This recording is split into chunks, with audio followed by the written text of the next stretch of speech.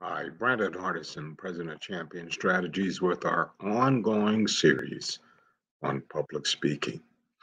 We want to look at public speaking today as a critical leadership skill. Most leaders today are often evaluated by their abilities to speak effectively. If you listen to any effective leader, one of the skills that they possess in their ability to speak to their public. Becoming a better speaker is a learned skill. It's art. Many of today's leaders were not good public speakers earlier in their careers. Unlike reading and writing, public speaking is not one of those skills we're taught during our school years. The problem is, most of us have never been taught how to do this. We felt at the time that our only approach was to write our entire speech word for word, memorize it. The problem with that is that most of us do not write like we speak. And when we try to speak the words we wrote, it feels a little awkward to us. As a result, many of us fail at this first public speaking assignment. And it leaves us with a lot of negative feelings about public speaking as a whole.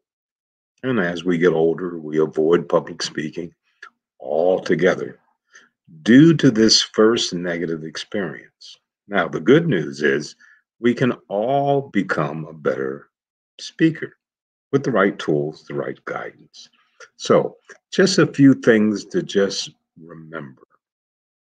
Never memorize your speech or presentation.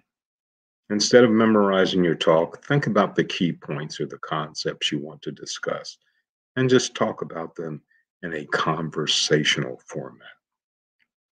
Use conversational language. Learn just to have a conversation with your audience.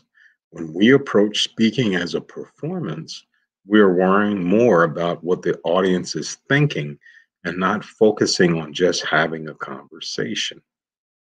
Practice and rehearse. Most people do not rehearse or practice their presentation, just like they do not practice most things in life. That's why we're on the sidelines watching others who took that extra time to practice. So practice your presentation out loud. Record the presentation. Record your presentation, play it back, take notes. Listen not only to what you said, but how you said it, and make changes and adjustments and re-practice and re-record the presentation until you feel comfortable with what you're saying and how you're saying it. Always focus on your message.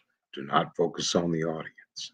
Focus on your message and how to effectively deliver that message. Remember, the audience wants you to succeed.